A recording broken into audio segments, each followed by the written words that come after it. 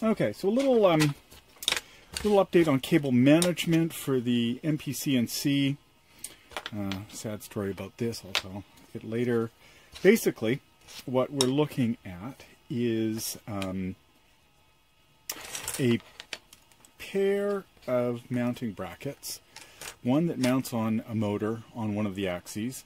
This mounts onto the center assembly, the Z-axis housing, and it bolts onto one corner of it. So you'll see out in the garage.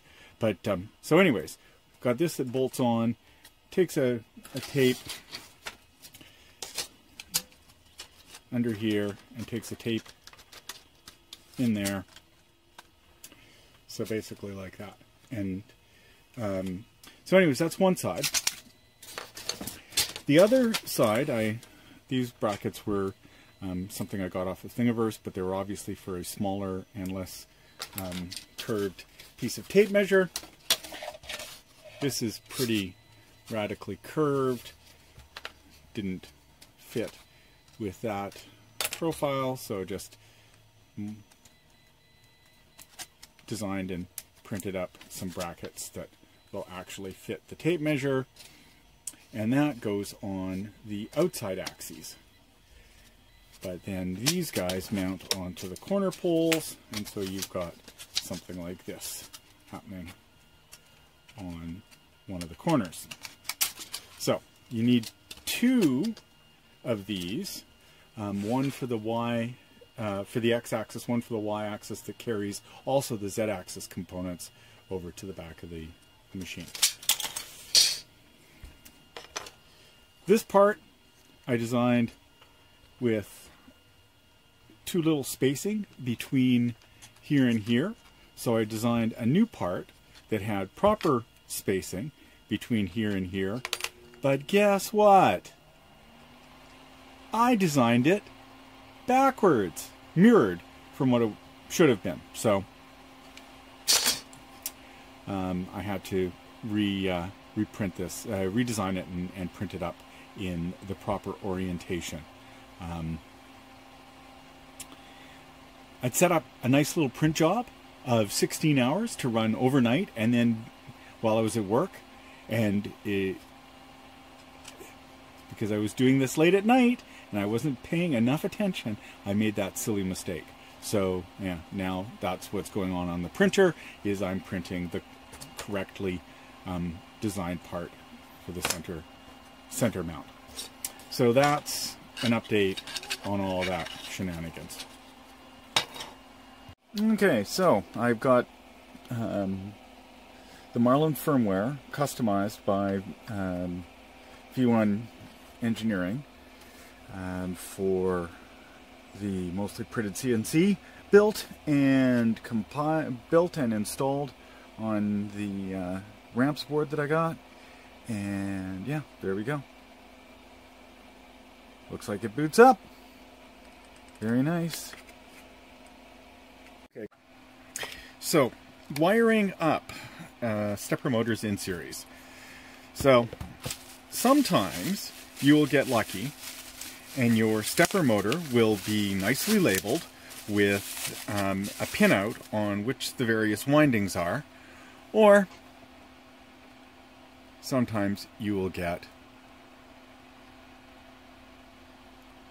an relatively undecipherable pinout diagram. So we have a 6-pin connector and 4 pins are labeled, and A-, A+, B-, B+, but I can't really decipher which pin goes where. So if you can't find a pinout, one of the things that you can do, now if there are 6 pins, chances are they're going to be wired up like follows. Bipolar stepper motors have 2 sets of windings, one for each phase, and the diagram usually looks like this, something like this. So you've got your motor in the center, you've got phase A and phase B. If you've got 6, I didn't draw the right number of humps here. If you've got 6 connectors, that means you've got a center tap on each winding. So this is phase A, let's say, and this is phase B. And if you don't have 6 pins, if you only have 4 pins, which sometimes happens, then you will have no center tap. So, how do you figure out what the pinout is on your motor? Well, one way is to measure resistance across the various pairs of pins, and if you get no resistance, that means you're measuring different phases. And then if you do have resistance, then you're measuring one of these coils. And it's possible to distinguish which coil is which by making a little chart. Okay, so for this stepper motor, I did the chart, this chart, and it looks like pin 5. I made the label like that, so that's the connector there. So pin 5 is connected to nothing. Pin 2 is connected to pin 4 and pin 1. There's this tiny amount of resistance that I measured here, and that's probably just lead resistance, 0.18 ohms. That's the multimeter leads and whatever connection is internal between pin 1 and 2, because between pins 2 and 4 and between pins 2 and 1 there's a tiny difference in resistance, and that's probably the internal resistance of the connection on the inside. So what it looks like is we've got a pinout like this. Pins 2 and 4 are connected to one phase of the motor, and pins 3 and 6 are connected to another phase of the motor, and pin 1, for some odd reason, is connected to here. So you could use pins 1 and 4 and 3 and 6, and that would make it symmetrical. 1 and 4 and 3 and 6. So that is how I figured out the pinouts on my motors. Now let's figure out how we have to hook these up so that when we have two of them connected to a single driver, they're both rotating in the appropriate direction. So in order to figure that out, you need to know a little bit about how stepper motors actually work. Okay, so stepper motors work a bit like this. Now usually we draw the coils like that, but I want to draw the coils like this just because it makes more sense in terms of how the motor actually works.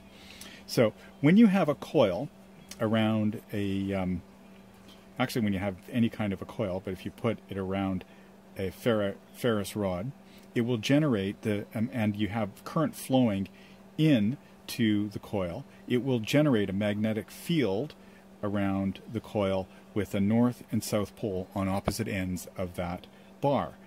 So you can swap the north and south poles by changing the direction that the current flows inside of this magnet. So if the current's flowing one way, it's going to be a south-north, and if the current is flowing the other way, it's going to be a south-north. And that is exactly the principle that you exploit in order to make a stepper motor. So you have a stator, or a rotor, that has alternating magnetic poles around the outside of your rotor, and then you want to alternately turn this into a north or south pole, so that if this is a north pole, it's going to repel here and it's going to attract these. So it's going to want to flip one way or the other.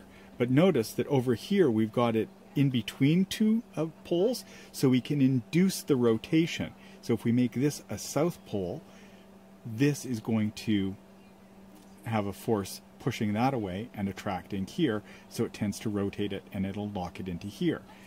And as soon as this gets a little ways away, this north-south attraction will be dominant over this north-south attraction, so it will lock in to this next step. And you just keep doing that. Except now you've got this oriented, so this is the south pole, so then you change the orientation of these two poles by flipping them around. and you can spin the motor. So you change the orientation of these north and south poles. So how do you do that? By changing the direction of the current that is flowing through this. So say we have, let's represent our zero potential here, and if current is flowing in the positive direction, we'll have some positive value up here, and if current is flowing in the opposite direction, we'll have a value here. So what we're feeding into our input here is basically a square wave that alternates between current flowing one way and current flowing the other way. And similarly, we will feed into here a square wave with this as being our zero level. And the only difference between these two is that they're 90 degrees apart in phase if we have two poles. So for example, if we line these two signals up, you will, and I'm just going to write them condensed here so it saves me some space. So if that is the signal going into pole A, and then this will be the signal that goes into B, oriented half a phase apart, or 90 degrees apart, a quarter phase apart. So when this is going positive, this is already positive, but then when this goes negative, it's positive here still. So you just alternate them back and forth, and the motor will spin. So depending on how long they are in those how long they're in that direction will determine how fast you're cycling between the various steps. So you increase the period of these waves in unison, and what that will do is it lowers the speed of your motor. If you increase the frequency, that's faster the motor is going to be spinning. And you can change the direction of the motor spin by changing the relative orientation between your two phases. So if I want to spin it in the other direction, so say I have A here, if I want to spin it in the other direction, then I will lead my other phase, or lag my other phase, depending on which way you look at it. So instead of having phase B lagging phase A, you have phase B leading phase A, and that changes the direction of the motor. So you can adjust the speed by changing the period, and you can adjust the direction by changing the relative phase between the two coils. And so I thought it'd be fun to do a couple of experiments with the Adafruit Motor Shield and take a look at the waveforms on the oscilloscope just to make sure that the theory agrees with practice. Okay, so I've hooked up my motor with phase A, let's call it, or phase A hooked up to the red and the blue, and phase B as hooked up to the green and the black. Okay, so I've got one channel hooked up to phase A, and I think this is, which channel is that? I think that's channel B. Channel A is hooked up to the other phase, and I have hooked them up so that the ground is connected to the same relative pin, and that'll become important in a moment because we'll have to talk about how to change the direction of a stepper motor once it's rotating. So now let's just load up a simple sketch that rotates the motor clockwise, and we'll take a look at the waveforms. Okay, so there it is, rotating clockwise. No, I didn't. Okay, so what we can see is we've got a square wave with the noise coming from the motor, and a square wave here with the motor noise on it as well. And you can see that they are 90 degrees out of phase, and that is driving the stepper in the clockwise direction. To change the direction of the stepper, what you could do is change the phase that these two signals have by making them, instead of this one lagging by 90, making it lead by 90, or moving this one 180 degrees in phase. And to do that in software, you just change the direction from backwards to forwards, and that changes the phase relationship of those signals. And I'll show you what that looks like. Okay, so we make that change in software, and it changes the phase of this by 180 degrees, so now it leads this by 90 degrees, and you get the motor traveling in the opposite direction, like so. But that's not the only way of changing the direction of the motor. You could leave the software unaffected and just invert the polarity of one of your coils. Because remember that if you do that, you're just changing the direction that the current is flowing at any given time. And so what that means is you're going to change the orientation of your poles. So what you're doing when you're taking this coil and swapping the wires on this coil is you're changing at what point in the wave you are energizing north and south.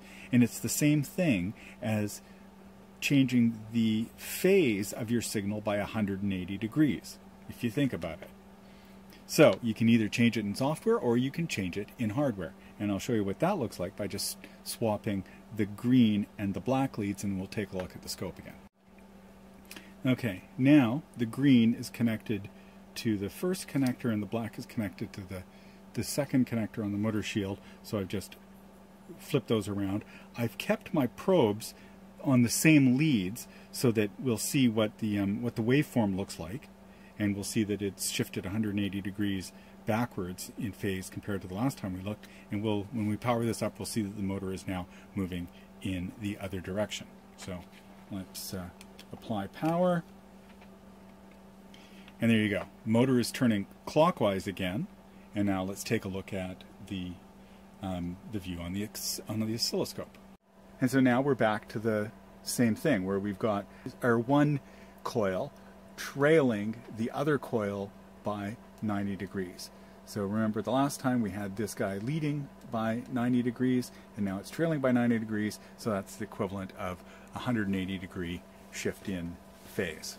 So yeah, you can change motor direction either by swapping, making changes in software to the driver that's driving your motor, changing the phase of relationship between the two different coils that it's driving, or you can just do it physically by just inverting your cabling so that you've got one channel, one coil of the motor now wired up backwards.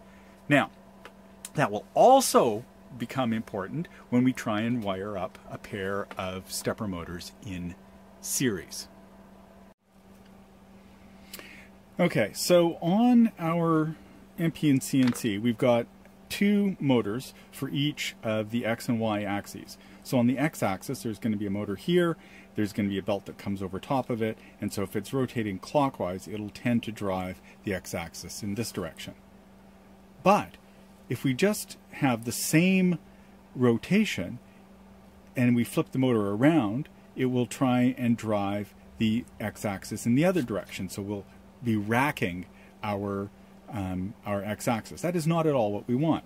We want these two motors to be rotating in opposite directions but in phase. Opposite directions but in phase. Exactly. So what we need to do is we need to have one of these motors wired up so that it goes into the opposite direction of the other motor. Okay, so our driver chip is going to be outputting 4 signals. Well, we're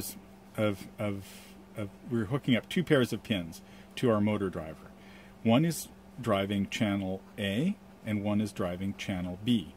So pins 1, 2, 3, 4. So let's call that channel A1, channel A and A bar, and we're going to call that B and B bar for whatever reason. Now, we don't have the opportunity to, if we're going to be wiring these in series, we don't have the opportunity of changing the output on these in software. So we have to use hardware to do the changing of direction of the motors. So that means we have to have one coil wired backwards to the corresponding coil on the other end. So to begin with, to wire things in series, it's pretty simple. Wiring, it goes into one, and then it goes into the other, and then it comes out. So that is series. So that is coil A. So A goes in there, A bar gets connected to there. Now, let's take a look at coil B. If B goes in there, then we want it to go in the other side and then come out. So B bar comes out this way, because instead of them going in this direction, they're going to be going in the reverse direction. So this is the wiring that we want to try and effect. So there's our two motors. We want A and B and A bar and B bar to be connected up like that. So that means we just have to build a wiring harness that reverses one of the poles on one of the motors, but keeps the polarity on the other pole the same between the two motors. And so that's your wiring diagram. Okay, so getting those on took much longer than really should have, but learned a couple of things. This die is not correct for DuPont connectors. It leaves part of the crimp uncrimped. That one is crimped properly on the center and around the insulation, but you can see that part of the crimp is left unfolded, so it's the wrong die size. The cable looks close enough. I mean, it's gripping the insulation quite nicely, but the inner part of the die that crimps the cable is the wrong size, so I have to get a different die. I was able to do them by hand, but it's just a pain in the butt. So anyways, yeah. Now we've got a power supply, a switch, we've got some minor strain relief going on there just so we don't pull the power out while it's energized. And we've got cables coming into the back, so I just have to plug everything together, button it up, and get a computer out here and we can take it for a test spin. Okay, let's test some motors.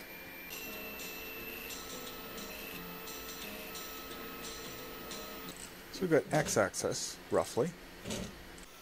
So I'm going to have to get a new stepper for the top, for the z-axis, because this one was not beefy enough. I just had it lying around.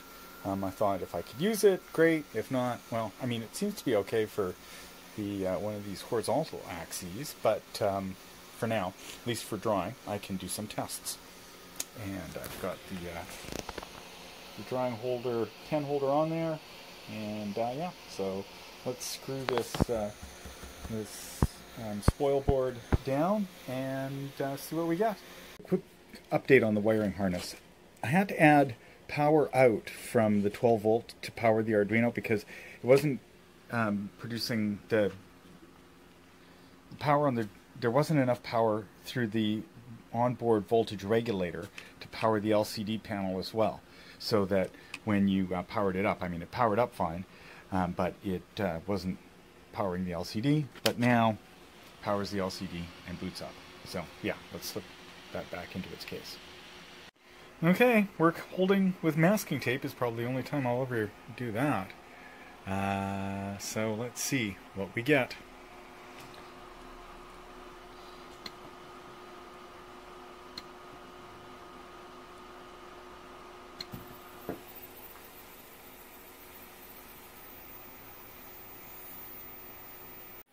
Oh my goodness, this is so slow. I can't believe I must have set the units incorrectly somewhere.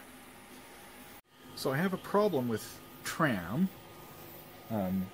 which makes perfect sense because I haven't trammed the machine at all. I just wanted to put a pen in there and see what it would draw. And it's looking not too bad in terms of precision. And also, I didn't give it enough Z-lift in the G-code because, well, as you can see, it's dragging its pen when it is moving to the next arc that it's going to draw. So, yeah. I have to say that it seems to be doing the things that it's intended to do. I just have to do some tweaks to the machine. So, yeah. So far, so good. I think we can call it a progress weekend. Okay, let's see what happens if we do some dummy moves with the NP-CNC. So this is the pocket.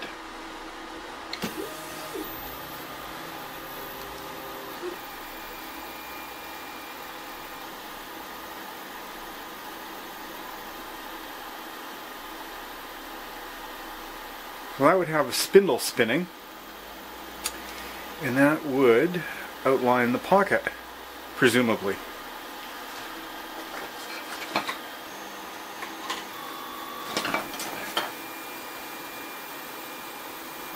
Plunging, and then it goes around, does the outline of the pocket,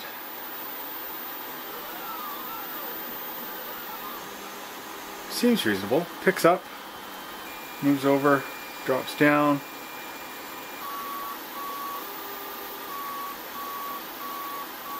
and now it's doing the zigzag to hog out the remainder. You know, I have to see if I can get a collet for this thing, because I only have a chuck, and I wonder if I can get a collet for it. But if not, I'll just pick myself up a millet, because it looks like I should be able to cut with this thing. Seems not too unreasonable. I have to figure out things like zeroing, but yeah, it's looking like a possibility. No, I do have a collet for it. Excellent.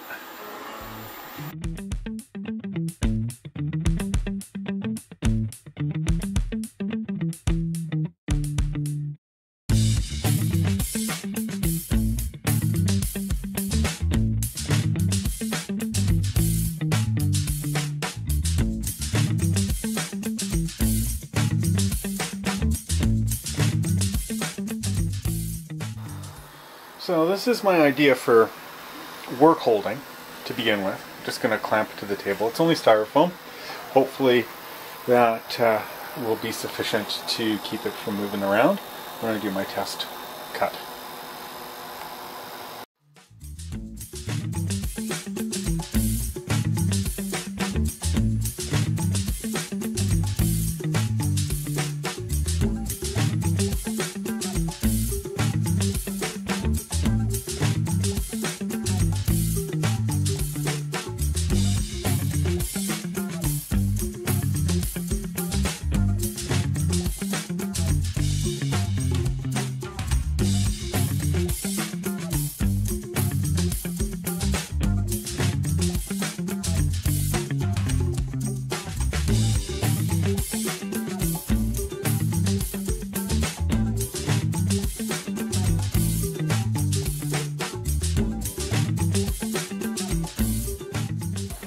Okay, let's try it with some MDF.